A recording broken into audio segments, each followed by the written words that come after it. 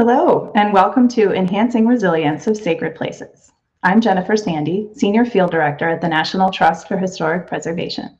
I'll be providing a brief introduction before turning it over to our three presenters. To provide a bit of background, the preservation of historic sacred places has long been a priority for the National Trust for Historic Preservation.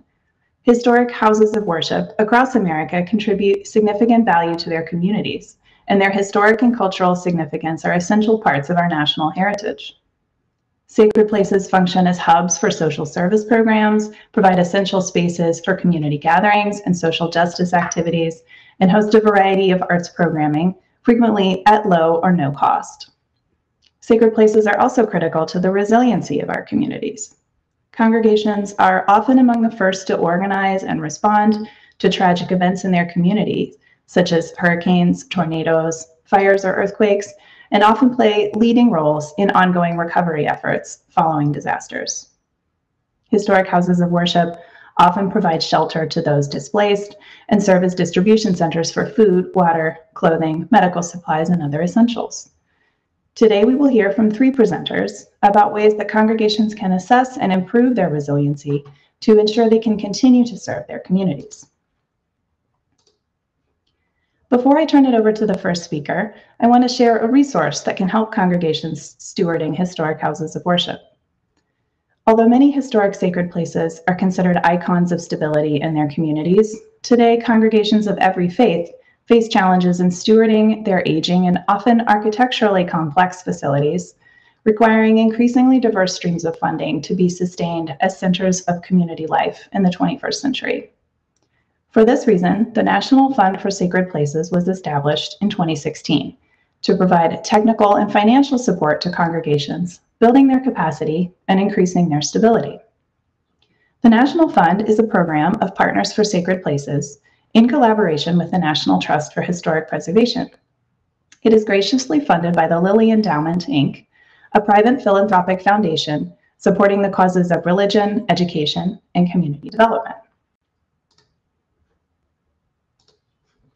The National Fund program provides large capital grants of up to $250,000 for critical repairs to historic sacred buildings like masonry restoration, roof repairs, ADA upgrades, structural stabilization, upgrades to community meeting rooms, and more. Since its inception, the National Fund has supported 81 projects in 35 states and the District of Columbia, representing 23 different faith traditions. But the National Fund is much more than just a grant. Program participants receive training and extensive technical assistance for Partners for Sacred Places and the National Trust in areas such as fundraising, space sharing, economic impact of services provided by community-serving congregations, capital project planning, and rehabilitation treatments. For more information about the program requirements, visit fundforsacredplaces.org, and you can also email grants@savingplaces.org. And with that, I'll turn it over to our speakers. First up is Sarah Jones, the Associate Director for Community Engagement at Partners for Sacred Places. She helps congregations identify and live into the vital roles they play in their neighborhoods and in society at large. Sarah coordinates and oversees consulting projects, facilitates community engagement services, and develops programs to build congregations' capacities for building stewardship and community service, including disaster response and recovery. Next will be Bill DuPont.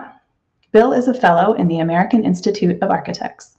He serves at the Conservation Society of San Antonio's endowed professor at University of Texas at San Antonio and directs the university's Center for Cultural Sustainability, considering the heritage of people as a core element of a sustainable future.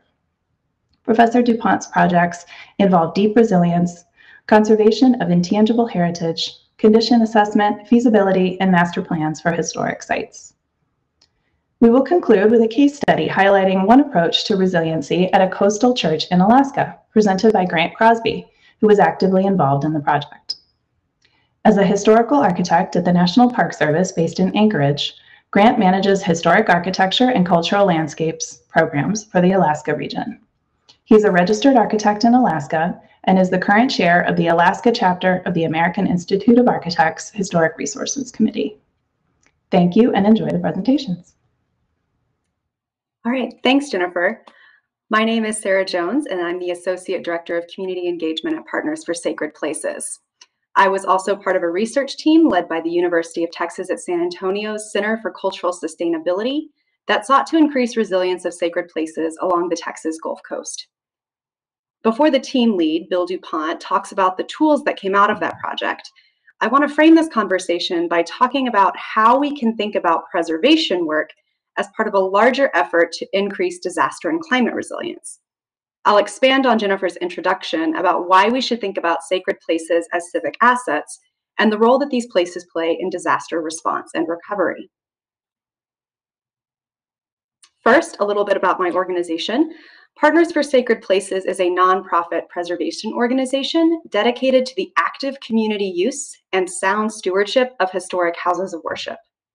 We were founded in 1989 in Philadelphia, but have since grown into a national presence with staff across the United States. We believe that this active community use piece and this sound stewardship piece are intimately connected. By developing community partnerships and promoting the wider impact of sacred places, congregations can access the resources needed to preserve and maintain the physical structure. So our approach to preservation grows out of a number of research studies that we've led to identify the civic value of sacred places. We began in the late 1990s with our study Sacred Places at Risk. We were trying to figure out all of the different ways sacred places are used because we knew it was for more than weekly worship services. And we found that no one had taken a systematic approach to inventory all of these non-religious activities. So we partnered with the University of Pennsylvania School of Social Work to survey congregations in several major metropolitan areas. We wanted to know who was using these buildings, for what purpose, and who was benefiting. And what we found was pretty astonishing. 81% of people who use a sacred space during the week do not worship there. They are not members. They're coming to drop their kids off at daycare, to attend meetings and lectures and concerts. They come to vote. Now they come to get vaccinated and tested. So these places have an impact beyond their congregations.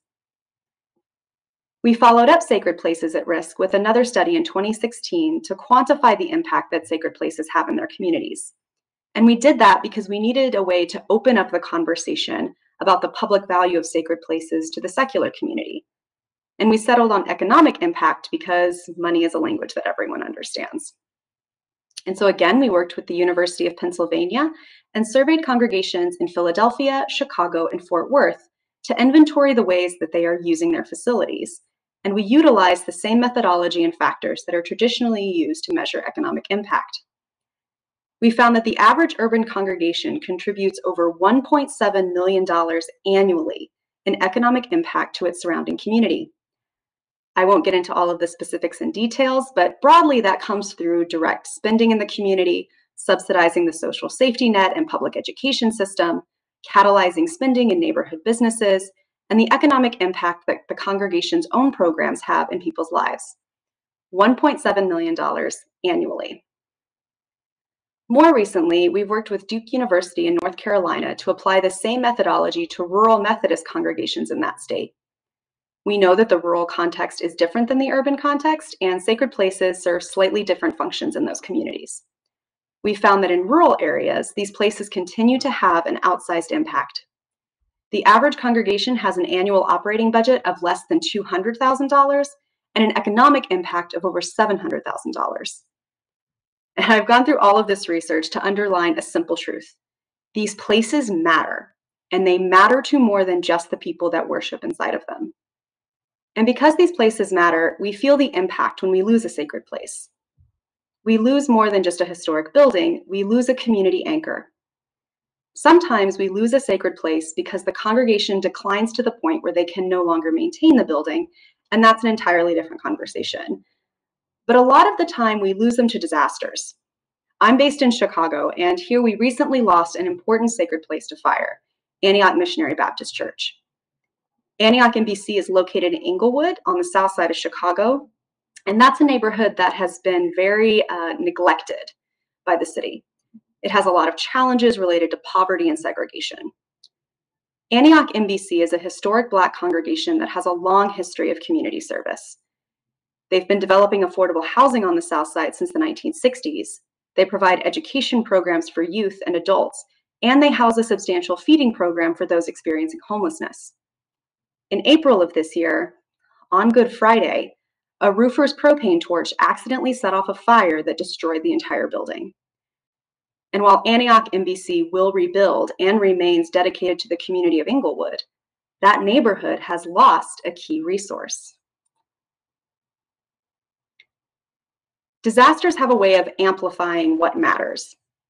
And never is the truth that sacred places matter more apparent than during and after a natural disaster. Natural disasters are becoming more and more common across the United States, so you probably have firsthand knowledge of the crucial role houses of worship play when a tornado strikes, when a hurricane makes landfall, or when a virus shuts down the entire world. But like sacred places impact in normal times, their contributions to response and recovery efforts are not often an explicit part of our conversations about emergency preparedness and management. Texas Impact, an advocacy organization in that state, undertook a study in 2018 to identify the contributions faith communities were making to the recovery effort after Hurricane Harvey. Harvey was the storm that sat on top of Houston and just dumped 16 inches of rain on the city. The study found that over a year after Harvey struck, faith communities had raised over $211 million for the recovery effort.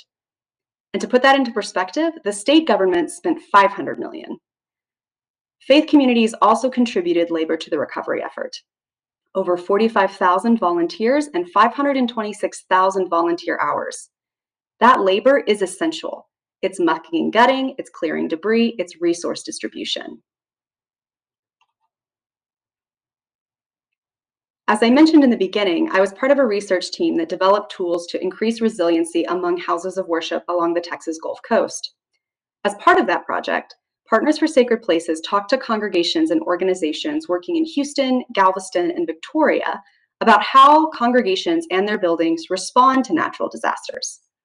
We learned that they serve as resource distribution centers, as emergency shelters, as information hubs for assistance, as physical stations for the Red Cross and FEMA, as sources of manual labor, and as sponsors for volunteers from across the United States to participate in the recovery effort. Sacred places also serve as informal mutual aid networks. Congregations take care of each other and make sure that their members have access to food, water, electricity, and health care in the wake of a disaster. We're seeing in rural Kentucky right now, that top photo is of Oneida Community Church, that churches are some of the only places that can offer immediate relief after the catastrophic floods. This bottom picture is of a resident of New Orleans who depends on an electric wheelchair. That church behind her, Broadmoor Community Church, is installing a generator so that folks like her can recharge necessary devices during mass power outages.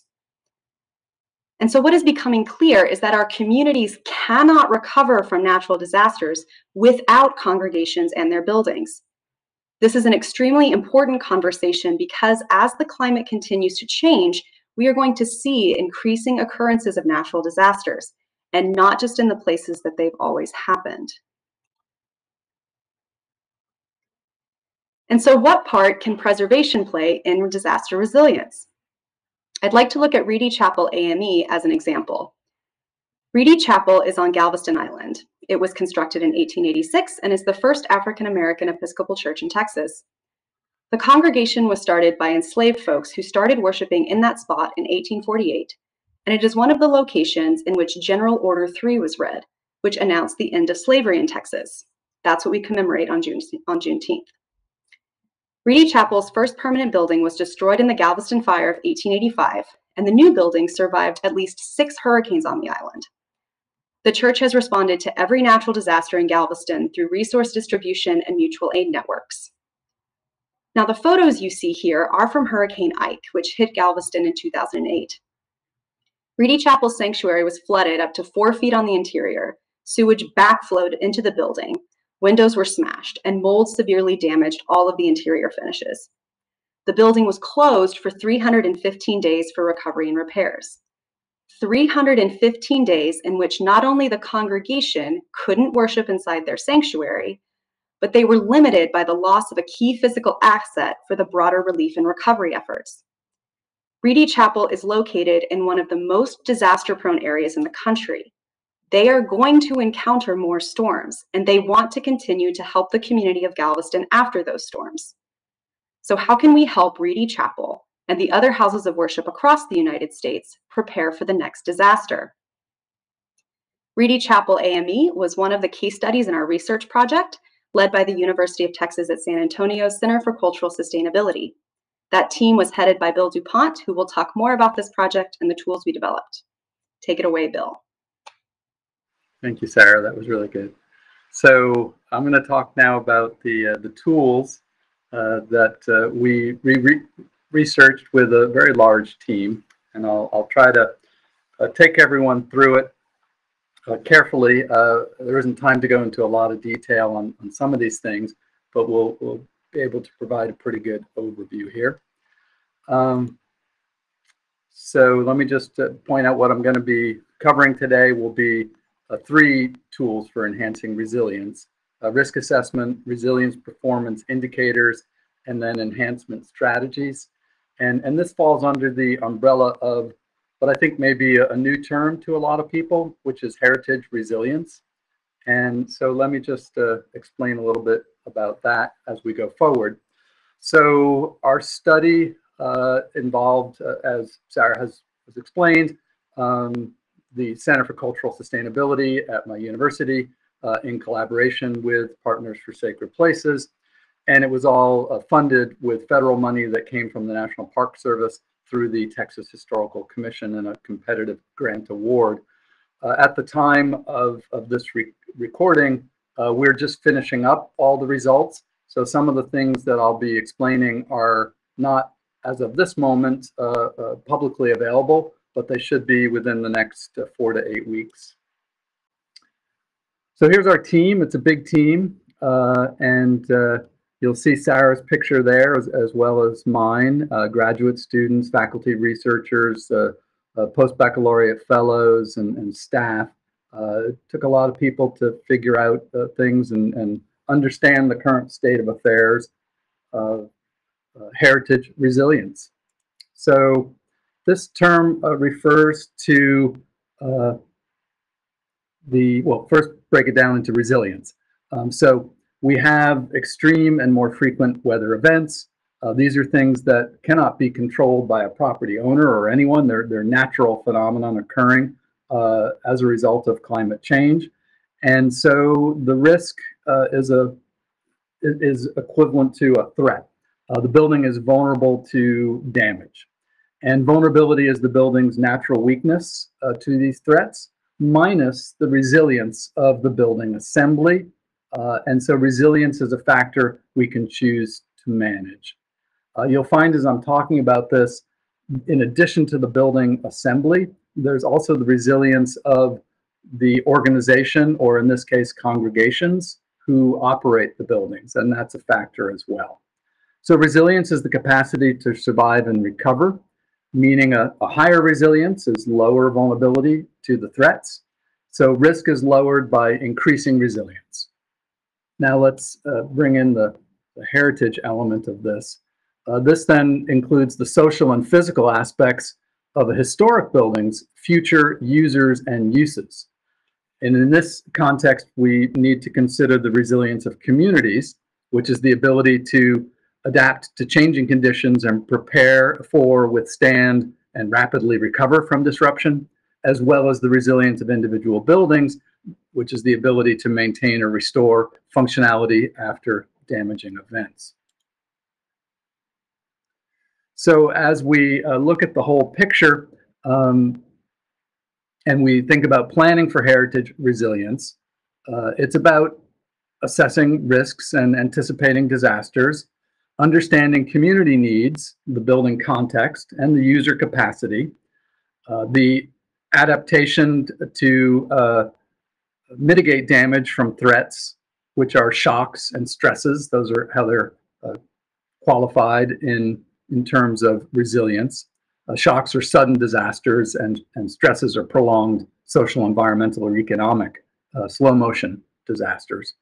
And then interventions need to respect concerns of practicality, resilience enhancement, and protection of historic character, which necessarily includes the heritage values of the people whose heritage is associated with the place.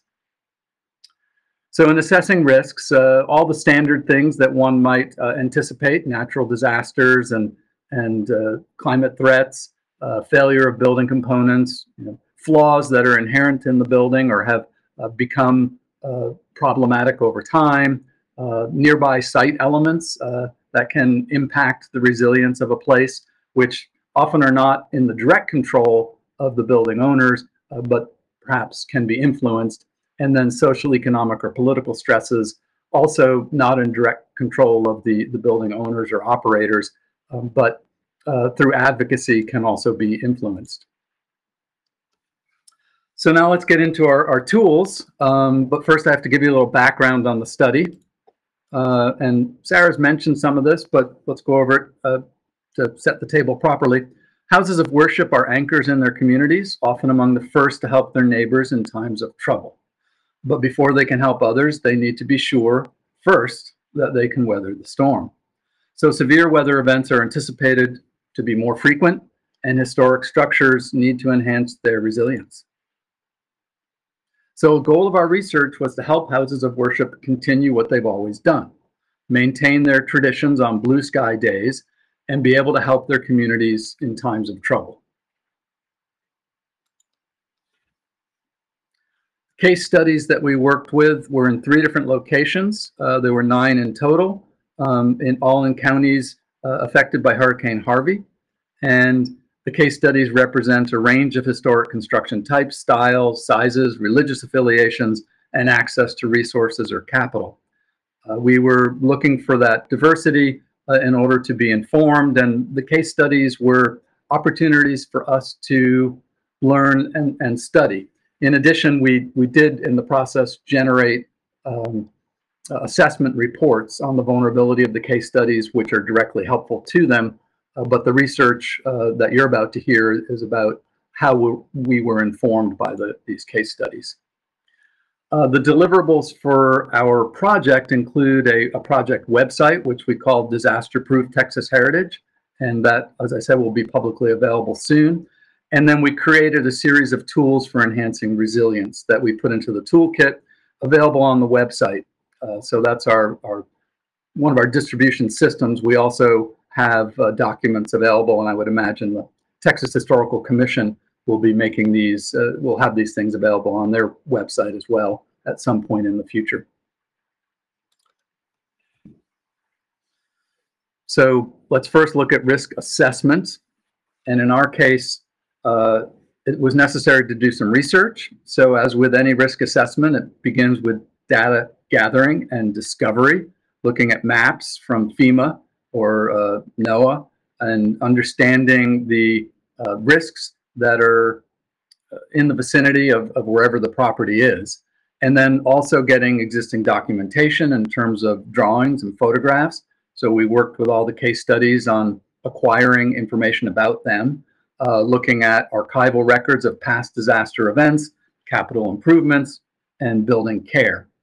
And any past professional surveys or assessments that have been done, and many times, different congregations will have worked with a local architect or an engineer to assess some problem in the past.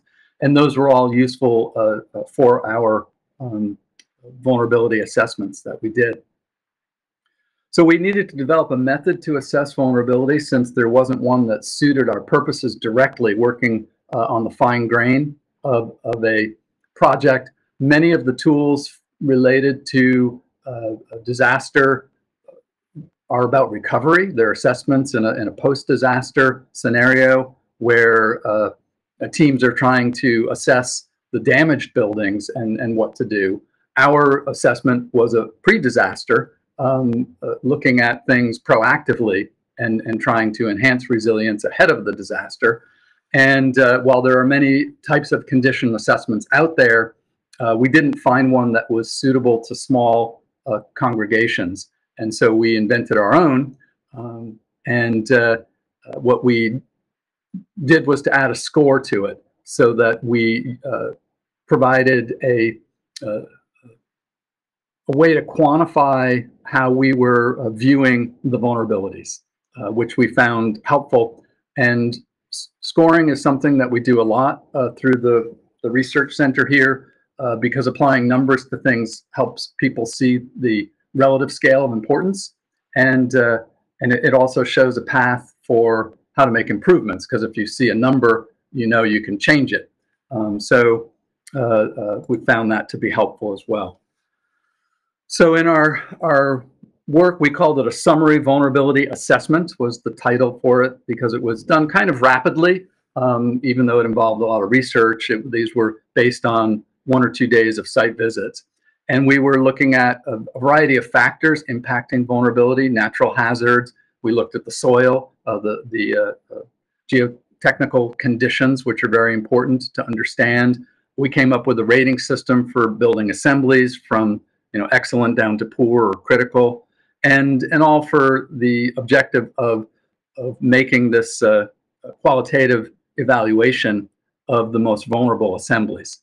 And there was also a structural engineering component to this, where we did what's called a finite element analysis. So using the drawings of the buildings, we analyzed how they would perform under various wind loading conditions.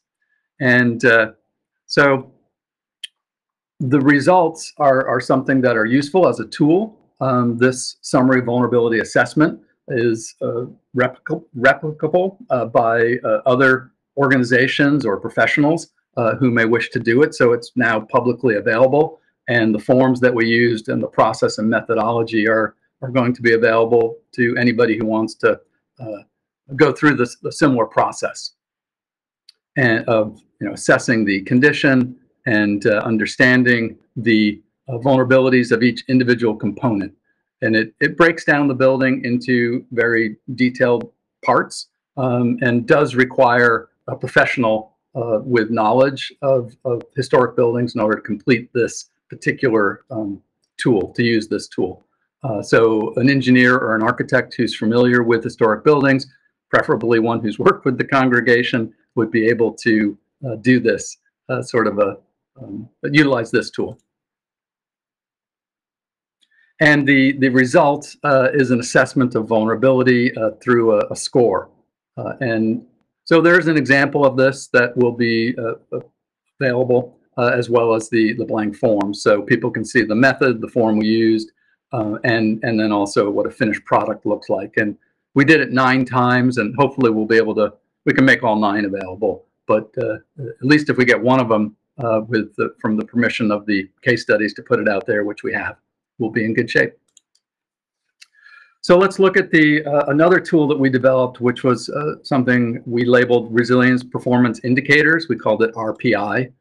And this RPI tool for resilience performance indicators looked at a variety of factors. This one is designed to be done with less qualifications, so that a person who's familiar with the building but may not be a professional engineer or an architect could utilize this RPI tool to understand and gauge the performance capacity of the building, the infrastructure, which is the electricity and water services and sewer services that are related to the building, the context or environment around the building, and the capacity of the congregation or organization that operates the building.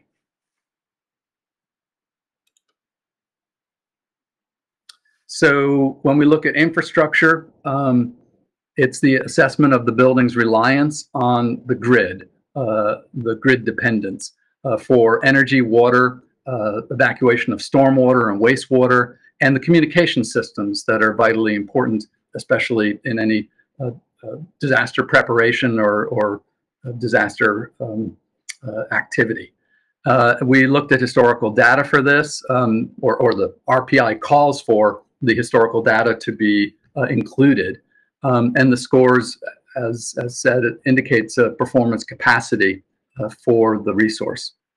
So the split of components, and this was not entirely arbitrary. We went through a very careful process and deliberate, and involved multiple peer reviewers from a variety of professional disciplines, including emergency management agencies within state and county government, and tried to come up with a way to develop a scoring system, dividing the infrastructure into these components. And you'll find this is a similarity as it goes through the other elements. So in environment, we're looking at site characteristics, historic events, emergency services, which is the response rate of the local emergency management and response teams, and land use. And it's a spreadsheet, an Excel spreadsheet, where you basically answer simple yes/no questions as you go down. And then for the organization, and this is really important because it's some of the most accessible ways to increase resilience for a congregation. We were looking at their past planning, how much they've done in terms of planning for disaster prep and recovery and response, what they're doing in terms of risk management, their economics, what's their fiscal financial capacity, their organization climate, who's responsible for what and who has what tasks regarding this, and their building management practices. So there's a wide variety of scores that are going to show up in this kind of analysis, because different organizations are going to approach things very differently. Some will just be very focused on their primary function, which is religion, and others are much more in tune to working within their community. And some are very solo and alone, isolated in terms of their structure, and others are plugged in and connected to large national organizations related to their religious group. So there's a lot of variety here, but it's an area where a rapid improvement in resilience can be gained. And this is what one of the spreadsheets looks like for the congregation scoring itself. And you can see, for example, there's things in here, such as the one I've highlighted in yellow, hopefully that's legible, which concerns whether or not there's engagement with the local community's emergency response team. Do you have your firefighters and first responders over for a social event once a year, so they know your facility and know your organization? And if you do, then that gives you points. So there's lots of things there that after somebody goes through this RPI tool, they could say, well, I can pick up points in this category and that category. So the intention is to motivate the user of this tool to enhance their resilience. And then finally, there's results provided, and it's a living and interactive document. It can be, you can use it again and again to rescore yourself. And it's proposing recommendations to the users from the perspective of their existing vulnerabilities, so they can address them on a very fine level. And it identifies the components that don't perform optimally because you answered no or yes and got 0 points, and establishes that baseline, so you have a way of measuring that you're improving yourself. And I think best of all, it can initiate a dialogue with building specialists to enhance the resilience of the historic property, because there's some of the questions will prompt the user to make additional inquiries to a local building professional or engineer or architect to learn about what was being asked that they answered don't know or no to because they didn't know much about it. So that's where it should be helpful. So then the last thing we did was created a list of strategies for people to enhance their resilience as findings from the case studies and the whole process of research. And these enhancement strategies we broke down into a lot of categories that are directly responding to the vulnerabilities. So we were trying to determine remedies that would stabilize, protect, or restore the compromised component, and things, of course, that would adhere to the Secretary of the Interior standards for the treatment of historic properties, because all of our subject properties were historic buildings. And then we came up with a way of rating the urgency based on life safety and health and welfare, and also the complexity and degree of remediation attainable.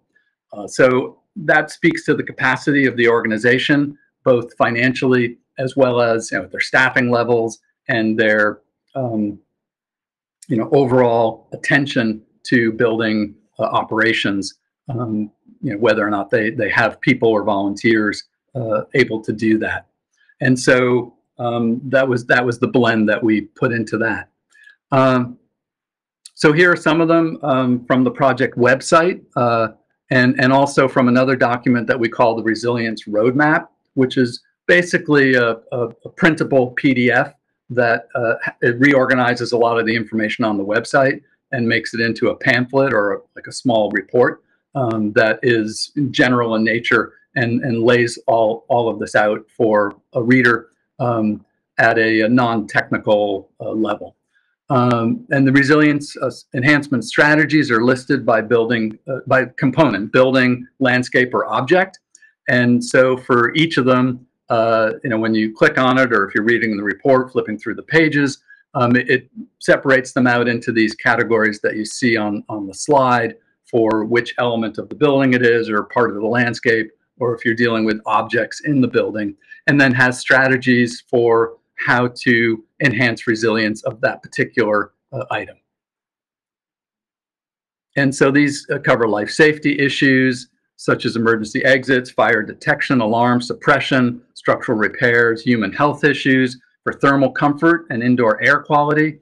It's very important that the people are able to use the buildings comfortably in order for them to be resilient. And that's also important in a recovery episode where the building has to be functional. So heating and air conditioning can be very important. Ventilation will always be critical because that's how buildings dry out, and it's an essential component to good health. And then post-disaster recovery was considered in this, as well as resilience against water intrusion. Water being the principal agent of decay for most building components or damage to objects. Let's see. Okay, so there it is. That was everything I wanted to explain to you, and I think now we'll do a little bit of a deeper dive into one particular case study. Hello, my name is Grant Crosby. I work for the National Park Service in the Alaska Regional Office, based in Anchorage, Alaska. Today I'm going to share a presentation on the installation of a high-pressure mist fire suppression system in the Holy Ascension Cathedral, constructed in 1896 in Unalaska, Alaska. The cathedral is one of 50 National Historic Landmarks in Alaska. I hope you enjoy it. Thanks for joining me.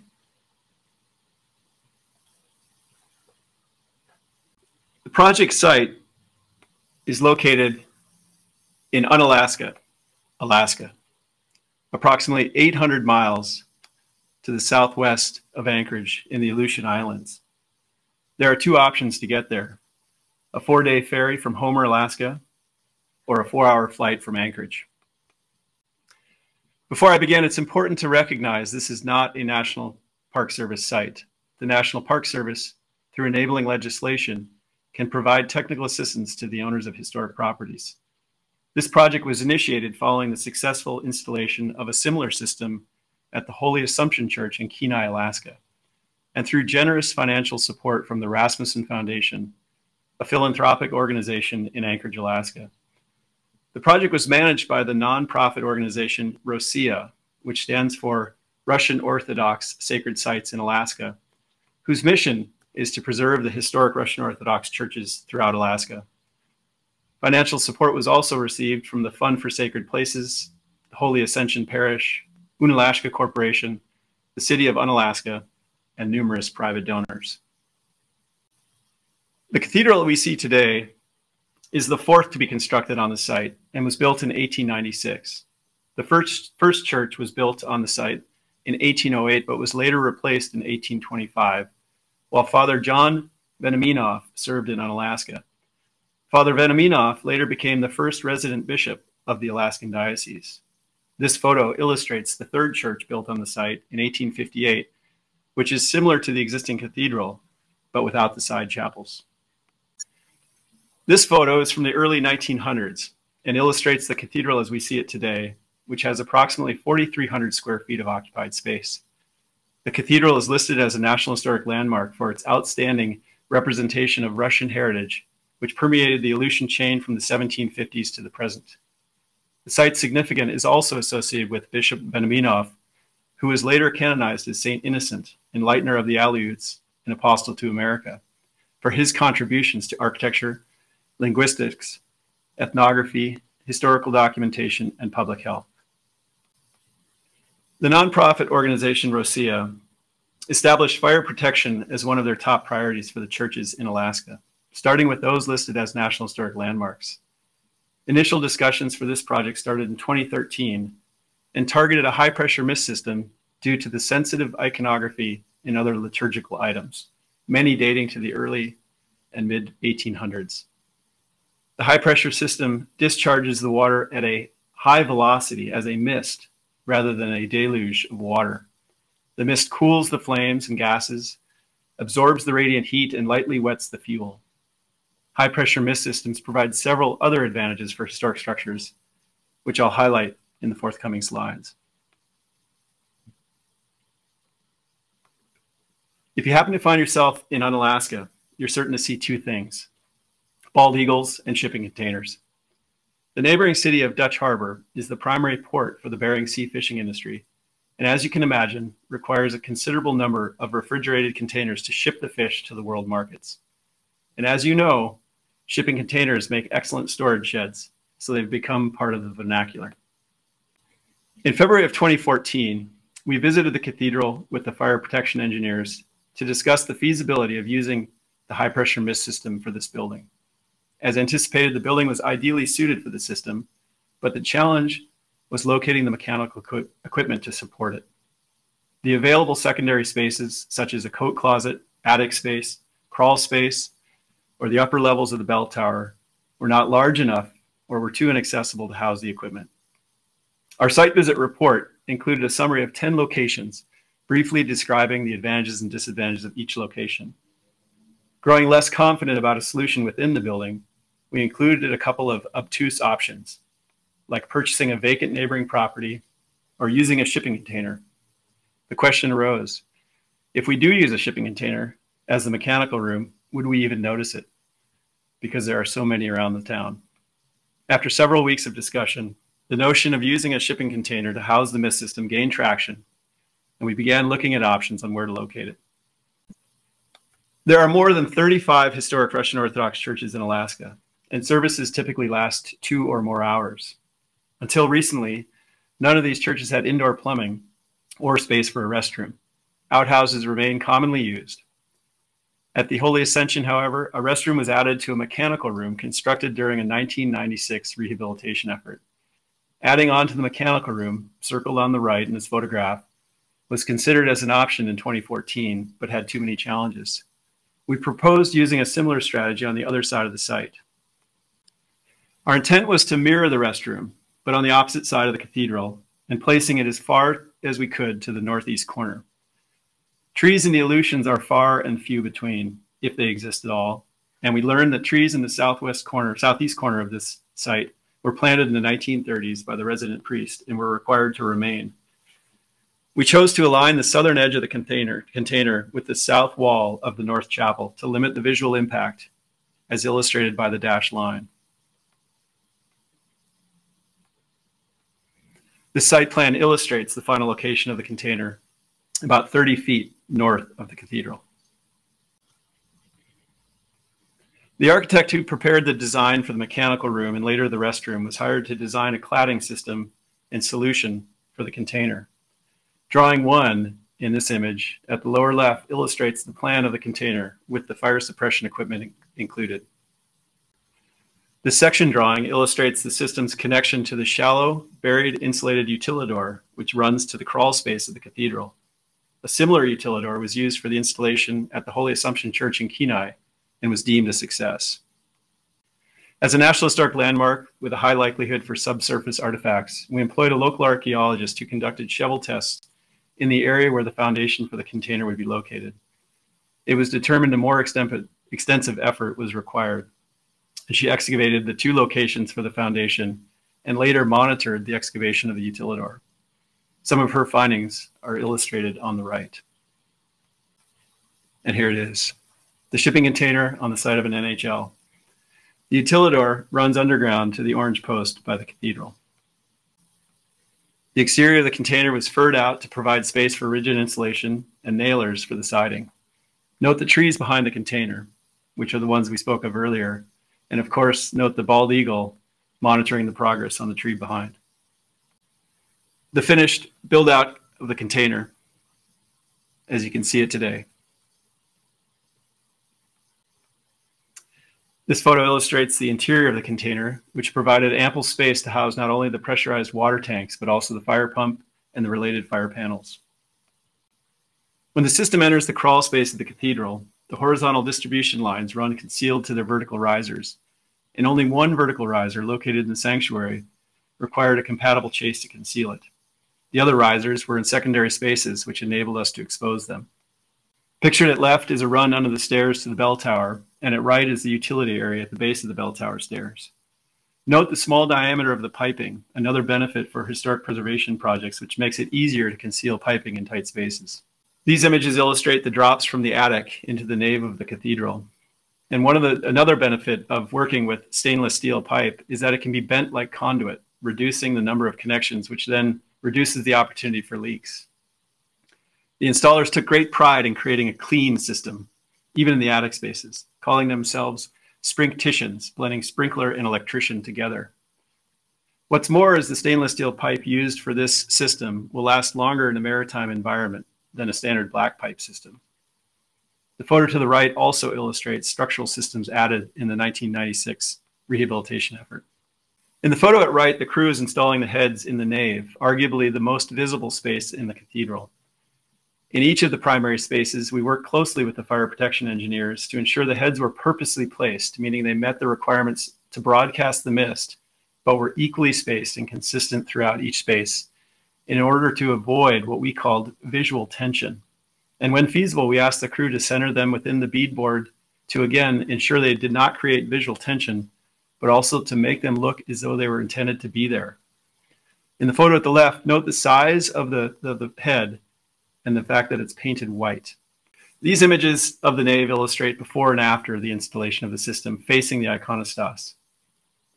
Before on the left and after is on the right. You can see the heads on the right, the bright dots on the ceiling, but also notice in both photos the soot staining the ceiling from burning candles and incense. Another advantage of this system is the heads can be powder coated to match existing colors, or at least close to it. The manufacturer can match colors using the RAL color system. In our case, we chose a white that was as close to the last known white paint used. A paint analysis will refine those results prior to repainting, but the heads will certainly blend in more than they would have if they were black or had a metal finish. In the end, the addition of a mechanical building to the site is noticeable, but it provides the housing for a system that will protect this cathedral for many more generations into the future.